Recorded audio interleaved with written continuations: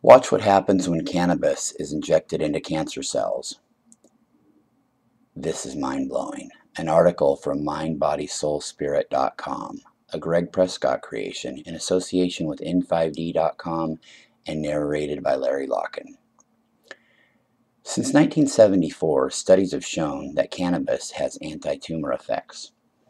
The results of the 1974 study, reported in an August 18, 1974, Washington Post newspaper feature, where that cannabis's component, THC, slowed the growth of lung cancers, breast cancers, and a virus-induced leukemia in laboratory mice, and prolonged their lives by as much as 36%.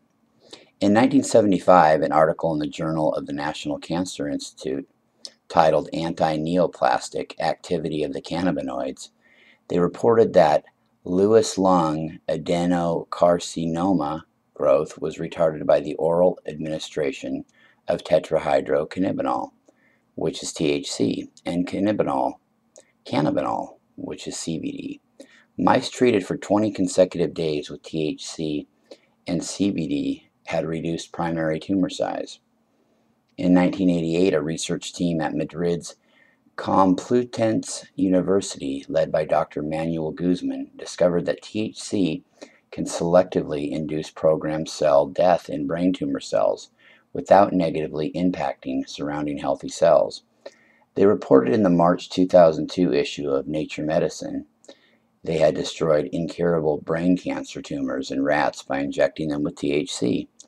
And in 2007, even Harvard researchers found that compounds in cannabis cut the growth of lung cancer.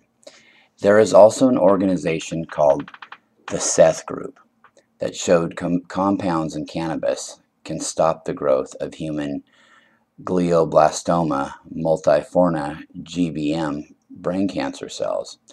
The Seth Group says no chemotherapy can match this non-toxic anti-cancer action.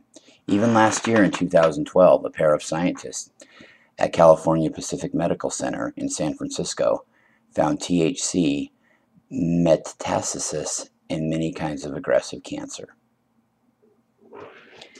The link to this is available at bodymindsoulspirit.com. This has been your narrator, Rockin' Larry Locken, and for Greg Prescott and the rest of the staff at N5D, we hope you enjoy this. Thank you very much, and namaste.